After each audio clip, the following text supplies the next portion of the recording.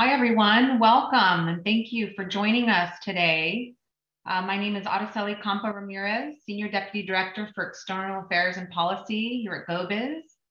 A few quick comments before we get started. This call is meant as a briefing for our stakeholder and legislative partners. If you're a member of the media, we'd ask that you hang up now. We will be taking questions at the end. If you'd like to ask a question, please submit them at any point during the call today using the Q&A function located at the bottom of your screen and indicate who the question is for. I'd now like to introduce our presenters for today. We will have Dee Myers, Director of GO-Biz and Senior Advisor to the Governor, Gayle Miller joining us, Chief Deputy Director, Department of Finance. I'd also like to acknowledge additional finance team members on our call, Amy Jarvis, Jay Chamberlain, Ryan Miller, and Teresa Kalper, who will all be available to answer questions at the end. We have Tara Lynn Gray, our Director of the Office of Small Business Advocate, Tyson Eckerle, our Deputy Director for ZEV Market Development here at GO-Biz. And with that, I'm going to go ahead and turn that over to Director Myers to get us started. So Dee, if you'd like to kick us off. Hey, everybody. Thanks, Araceli, for kicking us off. And thanks to all of you for joining us on this call today. Great to have you. As you know, Governor Newsom rolled out his $286 billion proposed budget yesterday in a brief 2-hour and 50-minute discussion. So despite all that, there's still a lot to unpack. And this afternoon, we want to go a little deeper on the parts of the budget that affect GO-Biz and the programs and issue areas that we manage. So we'll walk you through some of the details and then take your questions. Fortunately, we have our friends from the Department of Finance, as Araceli noted. And before we start, I just want to thank them for their incredible hard work and partnership throughout this process. They've been amazing, starting with the Chief Deputy Director, Gayle Miller, as well as her team, Ryan, Jay, Amy, and Teresa. So thanks to all of you and to the rest of you. I know they'll be super helpful in answering any questions that you have. As you all know, this budget was built as we continue to deal with the COVID-19 pandemic and the aftermath of the recession that it caused, the worst our state and country have faced since the Great Depression. And while our recovery has been really impressive by historical standards, and it was definitely aided by federal and state emergency assistance programs, there's still a lot more work to be done, especially in the industries and communities that were hardest hit. As you've all heard Governor Newsom say, an equitable and broad-based recovery is a top priority for this budget and the policies it includes. So you'll hear a lot about that as we go through this, not just in our conversation today, but across the budget process. So, you know, again, to the point of the recession, California lost more than 2.7 million jobs in March and April of 2020. But thanks to state and federal assistance, we were able to mitigate many of the worst impacts. That said, the spiking unemployment rate had a huge impact on the Unemployment Insurance Trust Fund and left us with a substantial debt. So to address that, the governor has proposed $3 billion over 2 years to pay down part of that debt and in turn help reduce the cost that businesses will have to pay going forward. In addition, the budget proposal restores the temporary limitation on the use of net operating loss deductions and business tax credits, including the research and development tax credit, the R&D tax credit. That's 1 year earlier than planned. And that's something we've certainly heard from a lot of our stakeholders about. So we're grateful to start with those two big ticket items. And we'll have lots more to say. So before we dive into more of the details around the programs, I'd like to turn it over to Gayle Miller, who's going to just give us a broad overview of the budget and kind of set us up. So Gayle, over to you.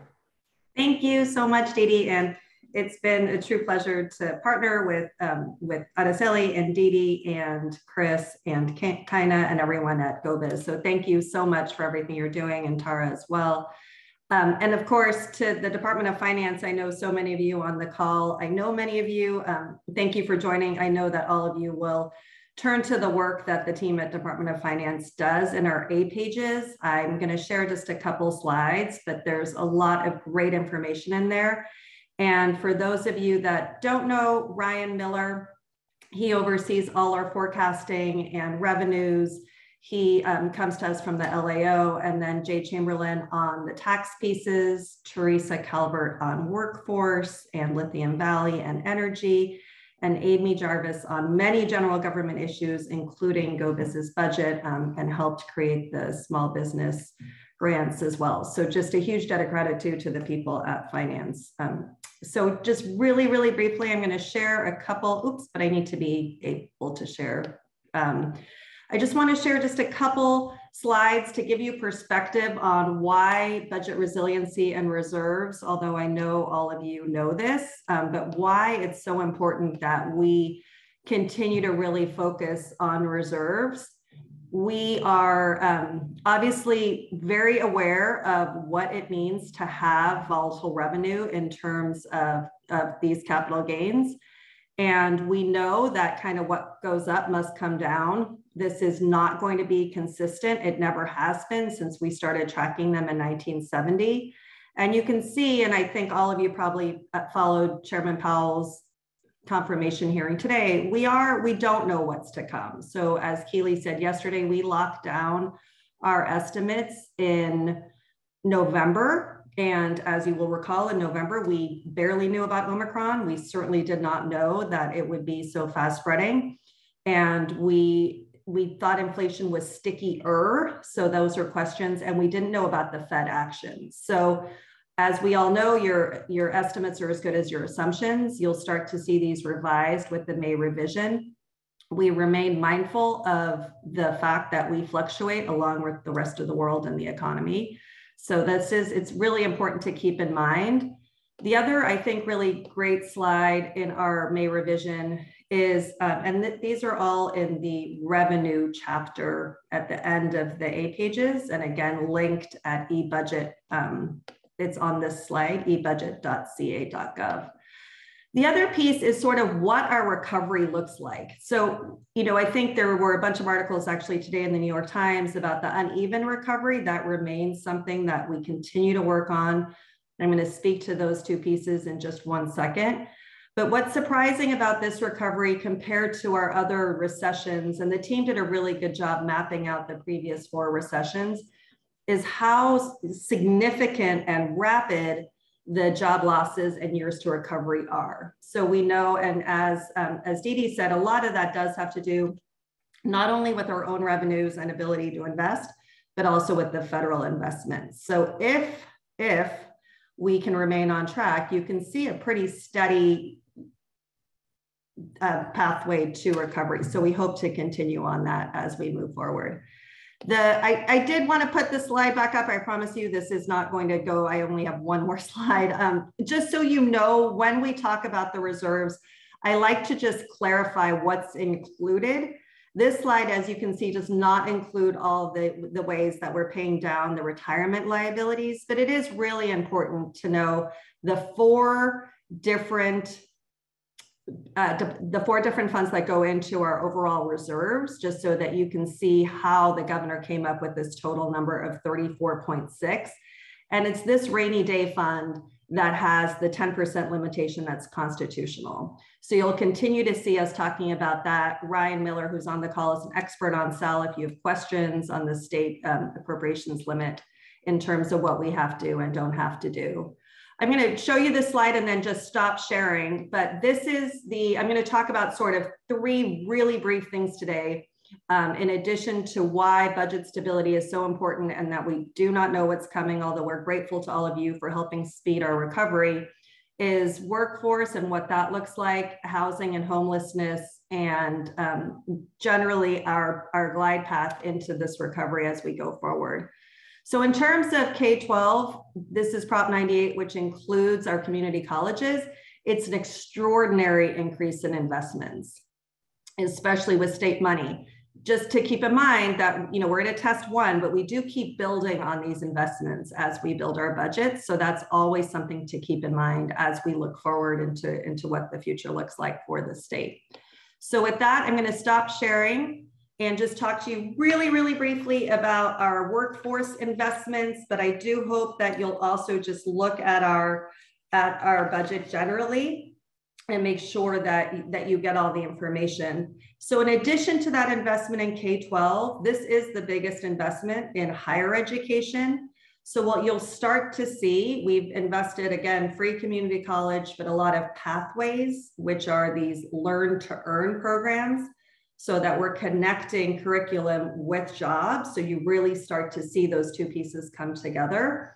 And the other thing is that you'll see these long-term commitments to UC and CSU, so that we have that degree attainment goal, which is not just at a four-year university. That 70% degree attainment goal also includes vocational education, credentials, a two-year associate's degree, things of that nature. But we're very committed to this idea that higher education remains really important. And in terms of workforce, recognizing the Great Resignation and what we can do to help with that, you'll see commitments to apprenticeships.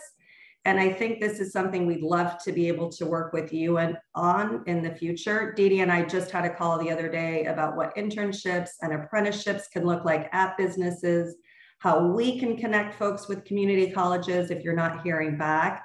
So would love some creative thinking around that. I think it's really, really important.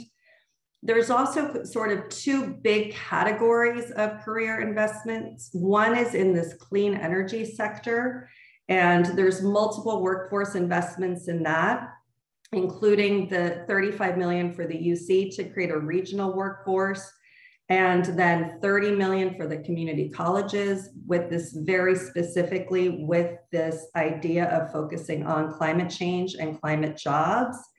And then another $60 million goes to the California Workforce Development Boards.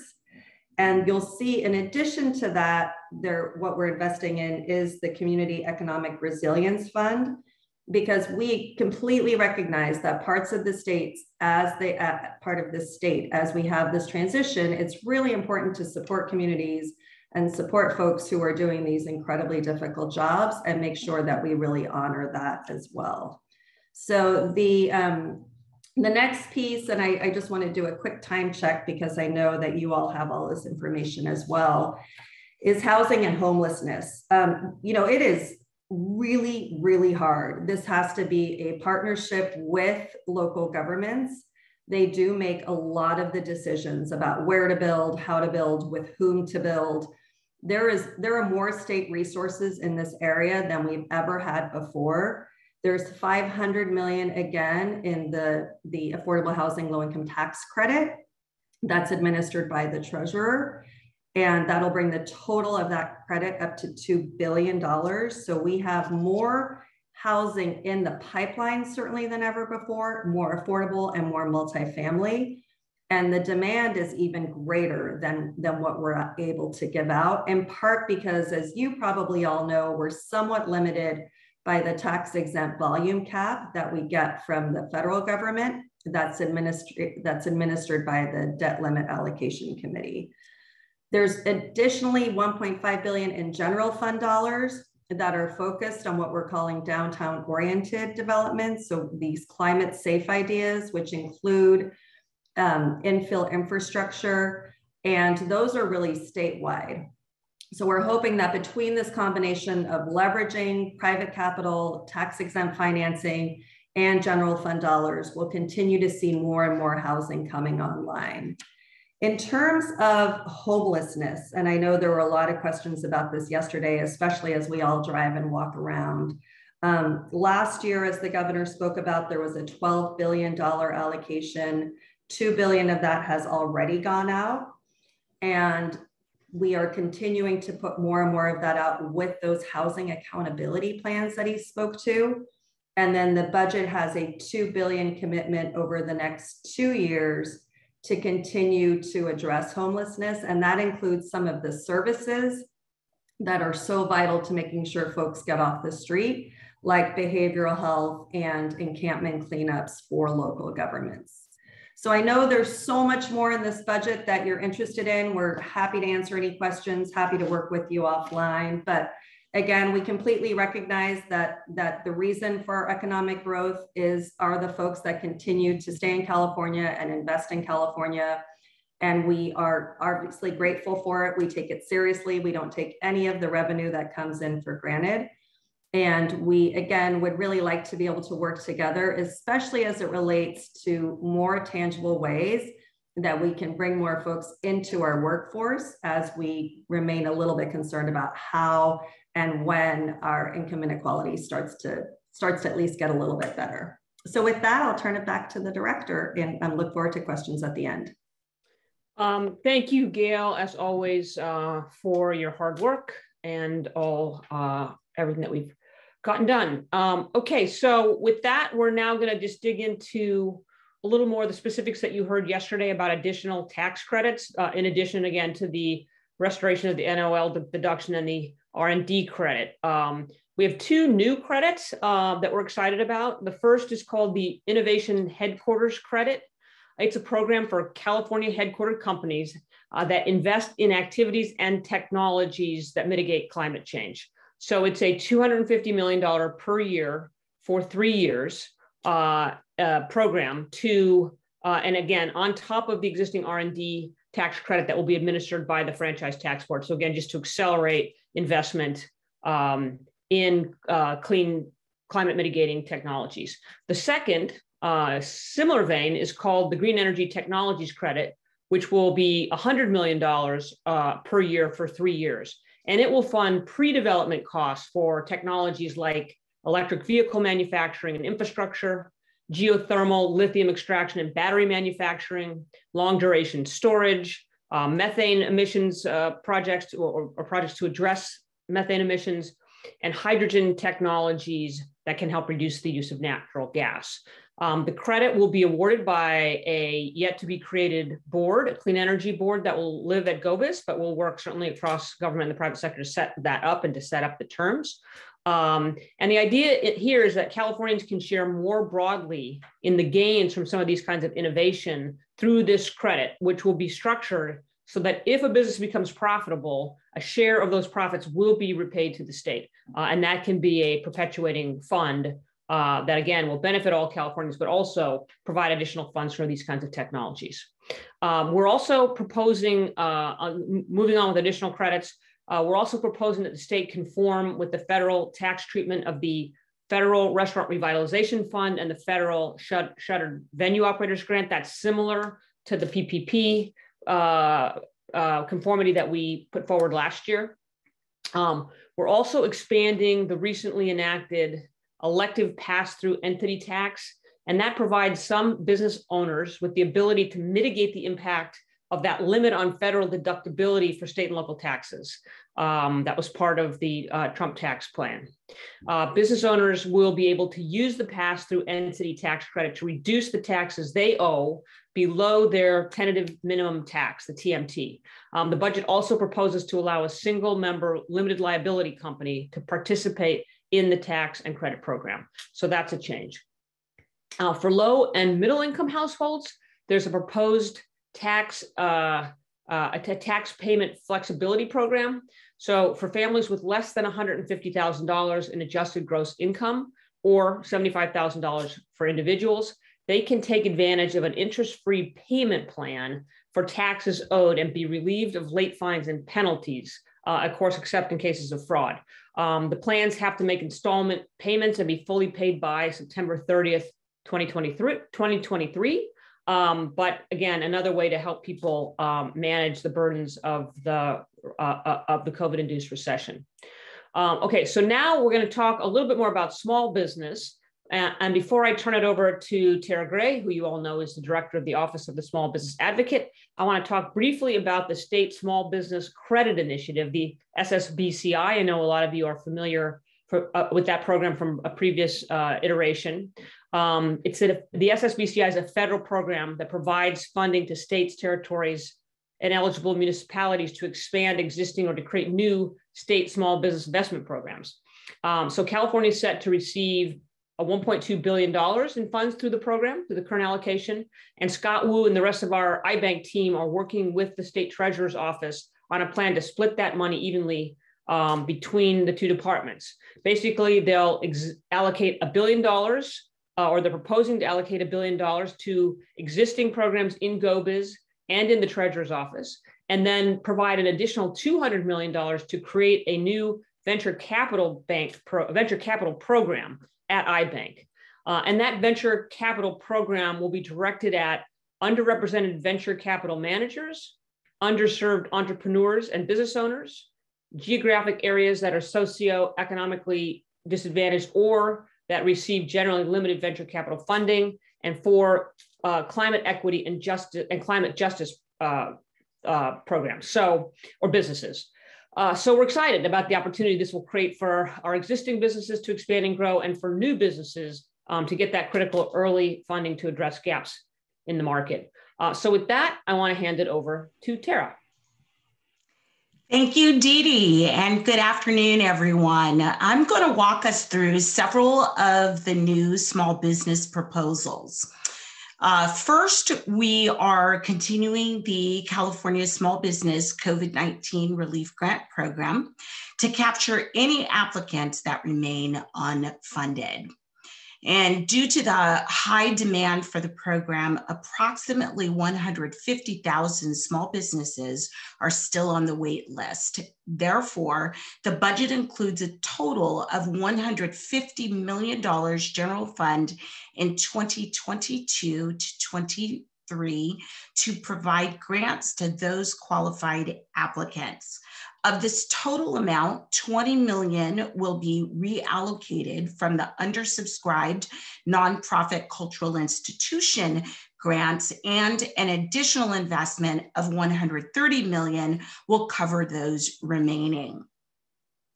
Next is an expansion and rebranding of the California Inclusive Innovation Hub program, known as iHub2. The budget includes an additional $20 million general fund to be spent over 4 years. First, to expand the number of hubs from 10 to 13 across the state. And second, establish the Entrepreneurship Fund to provide grants of up to $100,000 per business for 5 new businesses incubated at each of the hubs.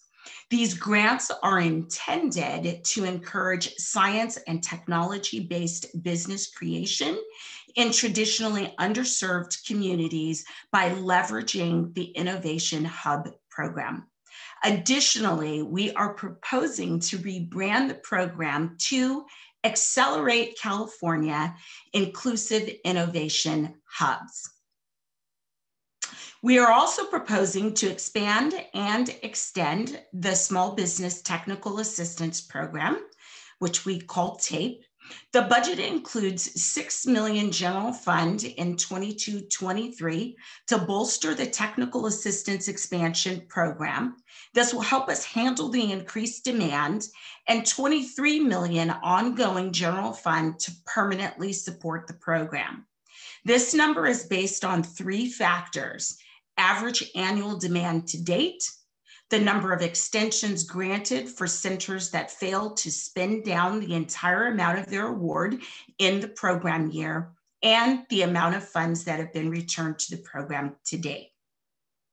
In addition, the budget includes $3 million ongoing general fund beginning 23-24 to support the continuation of the Capital Infusion Program, which supports one-on-one business consulting provided by our Small Business Development Center network to assist small businesses in accessing capital.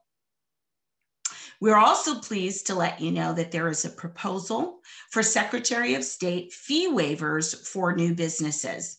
The budget includes $39.8 million to waive Secretary of State filing fees on a one-time basis for all new businesses registering with the Secretary of State from July 1, 2022 through June 30th, 2023.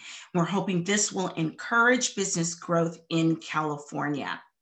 And finally, as announced earlier, the budget indicates a proposal for $20 million in grants for small businesses victimized by retail theft. At this time, I'm going to hand it over to Tyson Eckerle, Deputy Director for the ZEV Market Development. All right. Well, thank you very much, Tara. And there are a lot of numbers, ZEV-related numbers in the budget that we'd like to call your attention to. But to start, I'd like to briefly put the numbers in context. Last year's $3.9 billion three-year commitment set us on a path to do a number of really big things. Close the infrastructure gap for light-duty passenger vehicles for both plug-in and hydrogen, greatly increase access to ZEVs for low-income drivers, and enable the adoption of over 1,000 zero-emission drayage trucks, 1,000 transit buses, and 1,000 school buses, among other multi-sector investments. This year's budget does even more and doubles down. It targets $6.1 billion over the next 5 years, bringing the total 6-year investment to $10 billion on a number of pivotal market segments, all with a focus on driving equity and scale. The proposed passenger vehicle investments are a key example. 100% of the over $1.1 billion investments are focused on low-income drivers and residents through purchase support and really deep investments in infrastructure. Our proposed investments in big ZEVs, there's nearly $4 billion, will deeply expand zero-emission drayage, adding another 1,000 trucks, transit, which add another 1,600 transit buses, zero-emission, and school bus adoption, which is up to 3,000 electric school buses. Really kind of enabling substantial zero-emission opportunity and also enabling zero-emission opportunities in the ports. The budget proposes $200 million to invest in emerging zero-emission opportunities like maritime, rail, aviation, and off-road, giving California another tool to ensure we continue to be the leading test bed, incubator, and economic development hub for the technologies that provide solutions in our hardest to reach sectors. Rounding out the proposal, we have $419 million dedicated to low-income community-driven bottom-up mobility projects, really to increase access to zero-emission mobility in communities that need it the most, following their lead. All of these investments tie directly back to our collective ZEV market development strategy, which organizes our efforts collectively around 4 pillars of the ZEV market. It's vehicles, infrastructure, end users, and workforce. And we have investments in each section. Our ongoing commitment, especially in the context of all the federal money, infrastructure money coming in, is to increasingly make these programs seamless and accessible to the end user, giving California residents, workers, and business owners every reason to say yes to zero-emission vehicles. And with that, I'm going to hand it back to Araceli for a few additional budget points. Thank you. Thank you, Tyson, for that great overview. I'd just like to briefly mention a couple of components in the local government budget sustainability fund. As Gayle mentioned earlier on the call, regional leaders are working to implement the Community Economic Resilience Fund, known as SERF. The state has the potential to complement these efforts and provide bridge funding to local entities that are working to reap the economic benefits of California's transition to carbon neutrality. The governor's budget will include trailer bill language to create a grant program aimed at local entities facing significant challenges to their near-term sustainability that demonstrate a clear commitment to advancing a more climate resilient local economy. This program will help bridge the gap between counties facing short-term threats to their ability to support core services while empowering them to pursue economic diversification initiatives and projects that will provide long-term stability and create quality jobs. In addition, the budget includes $100 million general fund dollars in each of the 23-24 and 24-25 budget cycles, and an additional $250 million in 25-26 for a total of $450 million to support this program. I also want to briefly mention a few additional proposals around international trade and immigration integration. There will be $2 million to scale the statewide expansion of the export training network and support business growth and resiliency strategies that are overseen by the International Affairs and Trade Unit here at GO-Biz. Additional funding is provided for trade missions along the California-Mexico border to promote cross-border economic development. And $8.7 million one-time competitive funding will be available over a 3-year period for local governments to start or expand positions to 1, build trust with immigrant residents, and 2, to help immigrant populations navigate state and local services with priority on quality of life, workforce, and entrepreneurship supports. A new position within our international team here at GO-Biz will oversee and coordinate these initiatives, and also serve as liaison with regions and local communities on topics related to immigration. To learn more about these and other related efforts, stakeholders can tune in on Thursday at noon. There will be a call on immigration integration aspects of the budget, and more of that will be shared at the end of our call today. And with that, I'd like to turn this back over to Dee Dee. She will be providing a couple of additional remarks and closing us out before we begin Q&A. Dee Dee? Thank you, Araceli. Appreciate that. Okay, before we open it up for your questions, I want to talk briefly about two other sectors that are covered in the budget. The first is ports and supply chain. As we all know, COVID has had a substantial impact on the global supply chain, including here in California. It's touched every node along the path, and in particular, our ports. As you all know by now, the LA Long Beach Port Complex is the busiest in the Northern Hemisphere, one of the busiest in the world. And it accounts for 40% of our nation's imports. And so while the ports here in California are city-owned, they're enormously important to our state economy, to our businesses, workers, and consumers. And so that's why the governor committed an unprecedented amount of state funds to support the ports, $2.3 billion in total. $1.2 billion will be for port-specific high priority infrastructure projects that will increase goods movement capacity on rail and roadways at port terminals. It includes rail yard expansions, new bridges, and zero emission modernization projects. So that's CalSTA. Then back to zero emissions, there's $875 million for zero emission port equipment, short haul drayage trucks, and drayage supporting infrastructure. And then there's $110 million, which will be allocated over 3 years for a new training campus. This is something that's really important to the ports and to labor and to many of the stakeholders in the supply chain. And that'll support workforce resilience in the supply chain disruption and accelerate the deployment of zero emission equipment to help train people how to use the zero emission equipment and to prepare for the clean port and infrastructure and supply chain infrastructure of the future. So that's in the workforce chapter, but we're very excited to work with our supply chain partners on that as well. There's another $40 million in the budget to enhance California's capacity to issue commercial driver's licenses. So that's something that the governor stood up as part of his executive order at the end of last year and in the beginning of this year. So that'll be expanded on. And then finally, there's $30 million for GO-Biz to help provide funds for operational and process improvements at the port. So for example, this could include enhancing the movement of goods and improving data interconnectivity between the ports to enable more efficient cargo movement, reduce congestion, and create opportunities to increase cargo volume by promoting and building supply chain efficiency. So that would be something that would benefit the supply chain across the entire state and really, again, be something that California could lead on.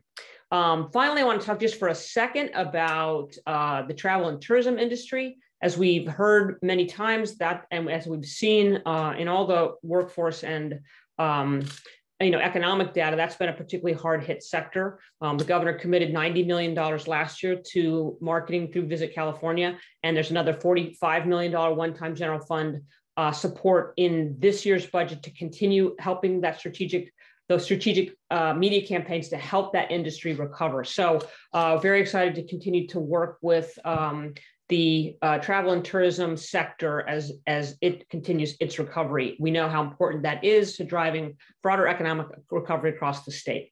And so, we're excited about all of these investments and all the work that we at GO-Biz with our partners across government and in the private sector are going to be able to do around this funding over the course of the next year. So anyway, thank you for tuning in. And with that, I turn it back to Araceli, who can lead us in Q&A. Fantastic. Thank you, Dee Dee. And we will go ahead and, if you haven't done so already, please submit your questions via the Q&A function at the bottom of the screen and indicate who the question is for. Thank you to those who have already submitted questions. A few of those have received responses, and you should all be able to see those responses. So please definitely take a look at those. We will go ahead and start off. There's a question whether there will be any funding available for disproportionately impacted businesses for nonprofits for COVID safety compliance, including access to tests. This is becoming a major cost of business concern, particularly in the performing arts, live events industry. So I'll punt that maybe to perhaps Tara or Dee Dee.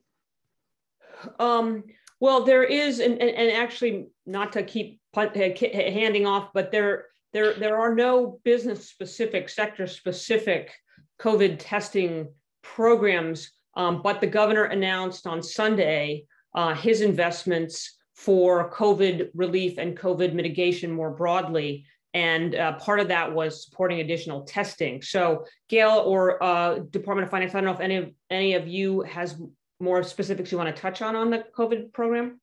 We don't at this time. We're going to check with our colleagues at the Department of Public Health and get back to you. We appreciate the question though. Excellent, thank you. All right, moving on to the next question. This one's for Tara. Is the small business take proposal for 22-23, 6 million in total, 23 million in total, or something else? Okay, so there is an additional 6 million on top of the 17 million traditionally allocated, and then there is a permanent expansion at 23 million. Does that answer the question? Okay, I'll let them respond if we need to elaborate further, but for now we will continue. Thank you, Tara. We're being asked for additional details on Lithium Valley. Dee Dee, I don't know if you'd like to take that question and just providing additional information on the program. Yeah, so we're very excited about Lithium Valley more broadly as an opportunity. We think there's both a really important resource there that's a critical component of lithium batteries. Lithium-ion batteries need lithium, and we think that California has one of the world's great untapped stores of lithium, including a mile beneath the surface near the Salton Sea. And one of the really exciting parts of the opportunity is that there's also hydroelectric power there, and so there's an opportunity to create a clean process for extracting the lithium and producing hydroelectric power at the whole simultaneously. So those would co-operate together. In addition, the broader goal is to create a lithium battery supply chain here in California to have the lithium manufacturing of batteries, and then of course use that for everything from clean vehicles to battery storage for homes or other industrial uses and things like that. So we're very excited. So part of what the governor has asked us to do is, as state government, not just GO-Biz, is to work to expedite permits to make sure that we can move that industry forward, but to do so in a way where we work closely with the communities to make sure that communities participate in the benefit of lithium and of hydroelectric power and other resources that will come out of that. As you know, Imperial Valley and the Salton Sea areas have been particularly hard hit. They're places that are already have higher than average poverty rates. So we think that by working together, we can create a new model. We can both create a local supply chain for lithium batteries. We can make sure that benefits are shared more broadly, and we can create a model for how to develop resources in the future in clean technologies that, again, provide benefits for a wider group of people. With that, Tyson, is there anything that you want to add to that? I think that captures it, Dee Dee. I mean, it's a huge opportunity within our geography to really drive an innovative ecosystem that benefits multiple people and gives us a robust supply chain. We need to really expand the market. Yeah, and I did talk earlier about the green energy technology credit. That would be available to regions outside the Lithium Valley, but also inside the Lithium Valley. So as well as for existing industries, the innovation headquarters credit. If there are industries there that are California based, companies there that are California based, they could take advantage of the innovation headquarters credit, and then anybody working to develop these new green energy technologies could potentially take advantage of the $100 million green energy technologies credit as well. So we're really excited about the opportunity more broadly. Excellent. Thank you, Dee Dee and Tyson. Moving on, this next question is for Tara. There are reasons why 20 million remains in the Cultural Institutions Relief Grant Program, including that the recommendations arts and cultural advocates made were not incorporated. There is still a significant and vital need for relief funding for arts and cultural institutions, many of which are now reclosing because of Omicron.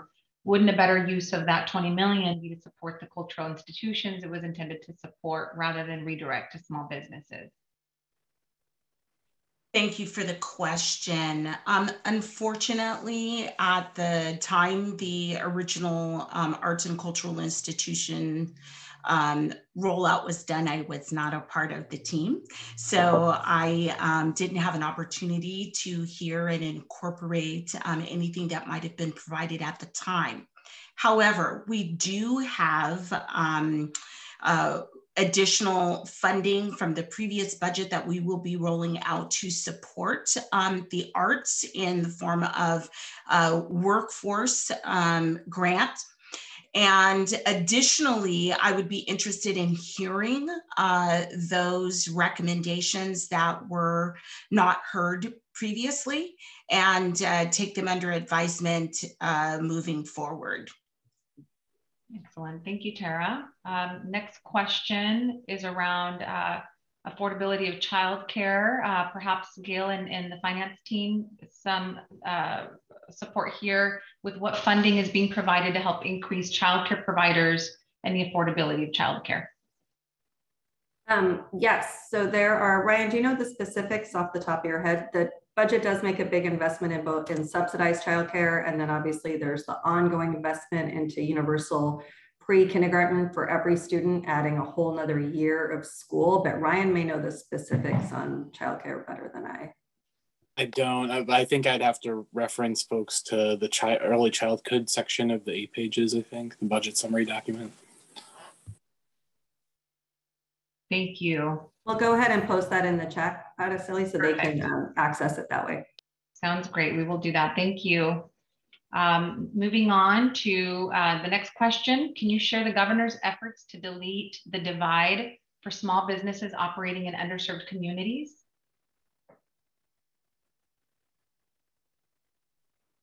Tara, you want to take that? I was just going to say, is that one for me? So we have a number of programs, and actually have stood up as one of our priorities in the department, economic mobility. So we are in virtually every program that we are rolling out, we are considering and looking to expand to underserved areas, underserved populations, recognizing that immigrant communities significantly contribute to small business activity and success in California. We are underscoring inclusivity in every single one of our programs. And as a matter of fact, all of our tape providers, when they submit their proposals for grant funding, have to show us exactly how they are developing inclusivity and adding new levels of inclusivity with every program year. So simply to put it, every program that we are rolling out, inclusivity is at the heart. Fantastic. Thank you, Tara. Back to Dee Dee. What are the geographic areas that are considered socioeconomically disadvantaged for the 1.2 billion Small Business Credit Initiative SSBCI? Well, we'll have to establish, I don't know whether the metrics have been established. Obviously, there's a tremendous amount of data. And we know, for example, what districts, what areas have below average wages, economic activity, and things like that. And so I don't know if they've established that yet, but it will be very data driven. And again, we have a lot of different options for collecting data to make sure that we're targeting those most impacted areas. So, you know, for example, Tara, maybe you can talk a little bit just as an example of how it was done for the Small Business Relief Grant Program. Well, actually, Dee Dee, if I could just really refer to the federal definition that we are going to follow here. The federal law speaks specifically to SEDI individuals, SEDI, and those are the socially and economically disadvantaged individuals. And the definition used by the federal government is really those that have experienced discrimination or economic hardship in the country. So it is less based on a geographic definition than it is a socioeconomic definition. We have quite a few tools here in the state that we could use to create those geographic definitions. For example, CalEnviroScreen, which has been used by many agencies and takes us right down to the zip code level and can determine, and inform poverty index, health indices, et cetera. And so I suspect, as Dee Dee said, as we develop those guidelines, that we'll be looking to correlate those tools that we have here in California with the definitions that have been provided to us by the federal government. Thanks, Tara. Thank you. All right, moving on. Dee Dee, another question for you regarding ports. The $30 million for operations and process improvements at the ports. Do we have more details on this proposal, and will there be an opportunity for stakeholders to engage? No, that's a general, allocation of funds for us to help address those issues. In particular, the governor was interested in, can we help the different stakeholders in the supply chain community stand up a data platform that's that can be used, accessed by different existing data technologies. So that's interoperable and it can talk to each other. So that was one piece that we'll certainly be pursuing.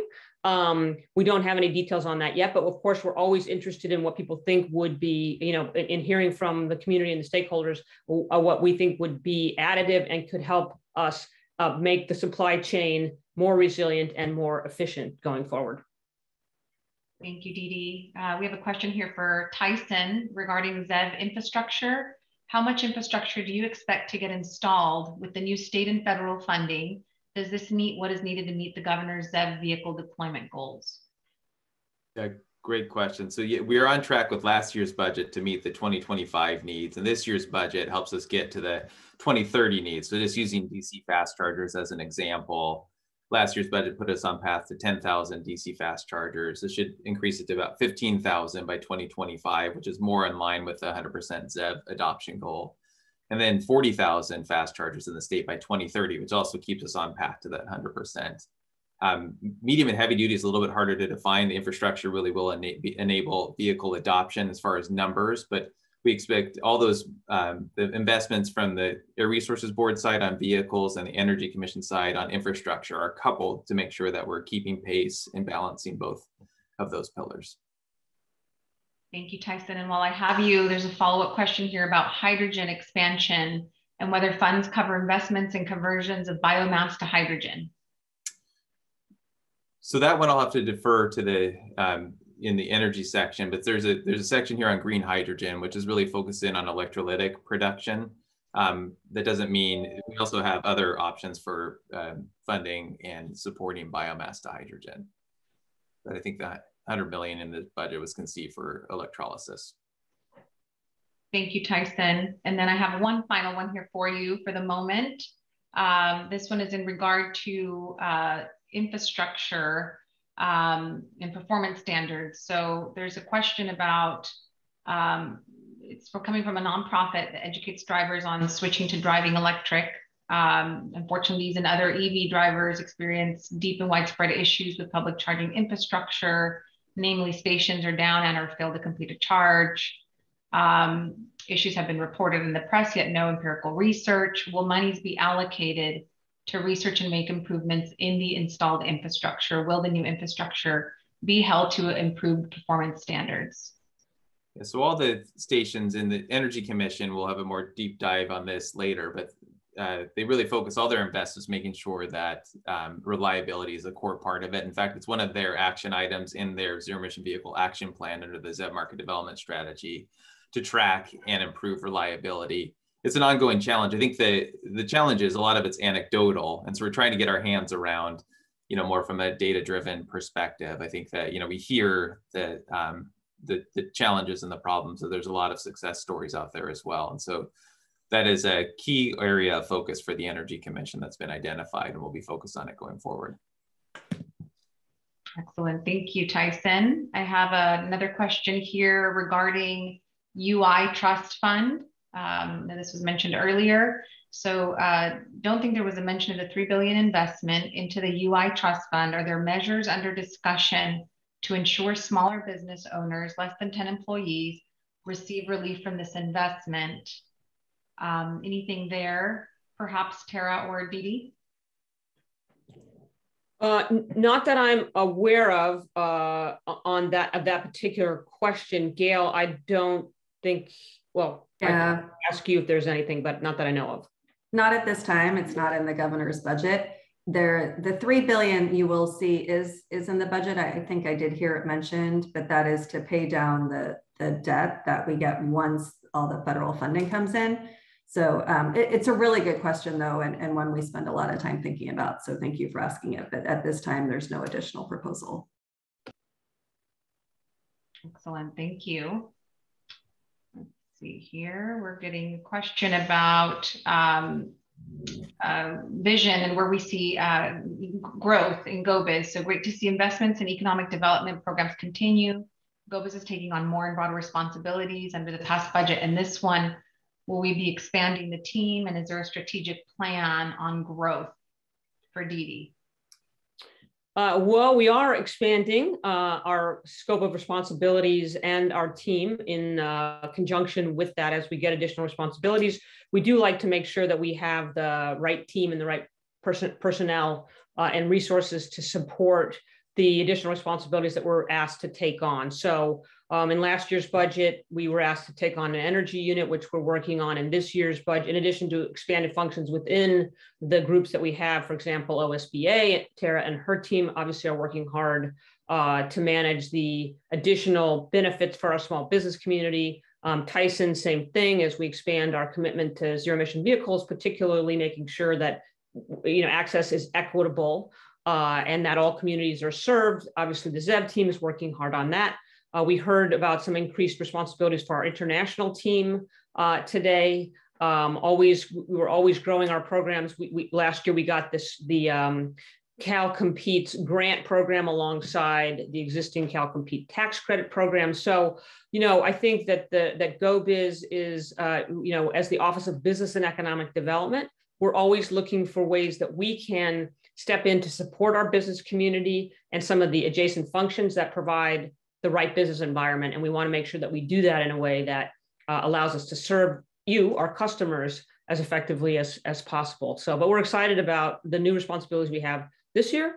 And we look forward to, doing all we can to make sure, again, the environment for businesses is as good as it can be, and that we are a portal and an accessible one for the wide range of needs that our business community brings to us. Thank you, Dee. An additional question for you. What are you the most excited about in this budget to support the biotech and life sciences industry growth in the state? Well, I'm very excited about the restoration of the R&D tax credit and the NOL provision. I think that's something I've heard about from not just the life sciences sector, although given the 2 years that we've had, I think we've never been more, each of us more personally aware of the invaluable role that the life sciences play and the industry plays. And we want to keep that R&D here in California. We want to bring as much manufacturing in that sector to California as we can. We want to keep working with you to provide the best home. And we are, between the Bay Area and San Diego and other parts of the state, we have the second biggest life sciences sector in the country. We'd like to be the biggest. So I'm very excited about that. And I think, we at GO-Biz think of our economy as an innovation economy.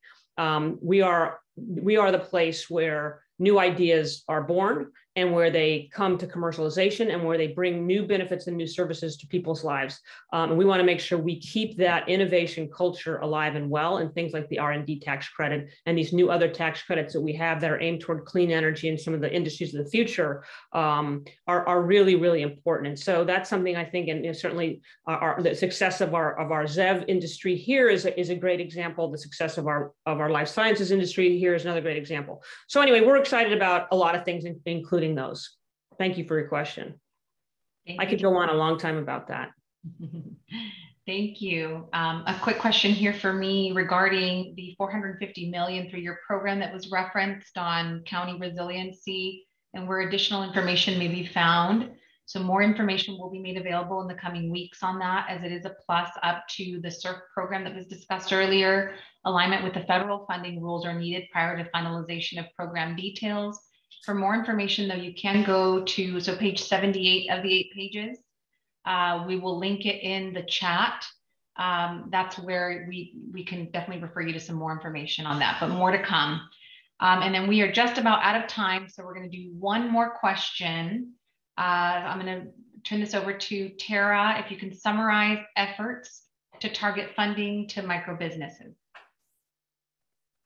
Oh, great question. We are in the process of implementing right now $50 million one-time investment from the previous budget directly aimed at relief for micro businesses. We are in the process of letting 26 grant agreements to counties that will be standing up outreach and engagement programs to get $2,500 relief checks in the hands of micro businesses that are earning less than $50,000 a year and less than 5 employees. So that is a very specific targeted effort that is ongoing right now. Fantastic. Thank you, Tara, for that response. And I do see we do have a few questions still in the queue. Again, we want to be respectful of everyone's time. And so if we did not get to your question, our team has added a link to the chat that will direct your question to the appropriate staff member. We will respond to those who have already submitted questions, so you don't have to do anything extra. But for anyone that didn't have a chance to throw something out there, please follow up with that link and we will respond appropriately.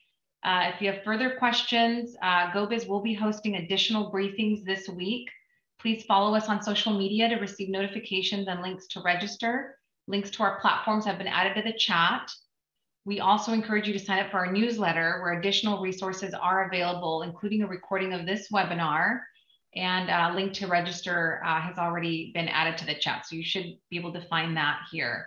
And with that, again, thank you all very much for taking the time to join us today as we talk through and continue to develop some of these exciting programs for our economic development and recovery. So very excited to talk through these today, and thank you for joining us. Have a great day, everyone. Thank you, everyone. Thanks, everybody. Thanks, Finance.